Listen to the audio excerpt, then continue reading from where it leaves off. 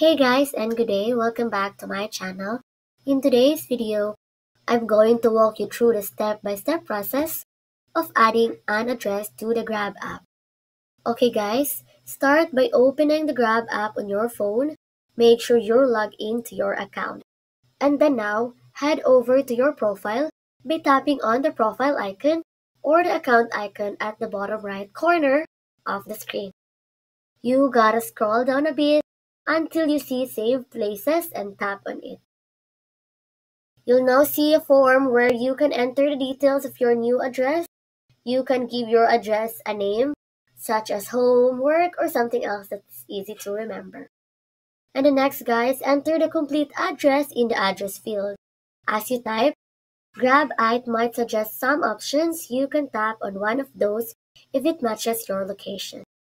And then once you've entered all the details, scroll down if needed and tap Save. Your new address is now saved and ready to use. And also guys, you can also manually adjust the map pin to ensure the location is precise. Just drag the pin to correct the spot. You can also add the address of your favorite places like restaurant, park, or gym. Okay guys, let's try this one. And that's it. You've successfully added an address in the Grab app. Now booking rides or ordering food will be much faster.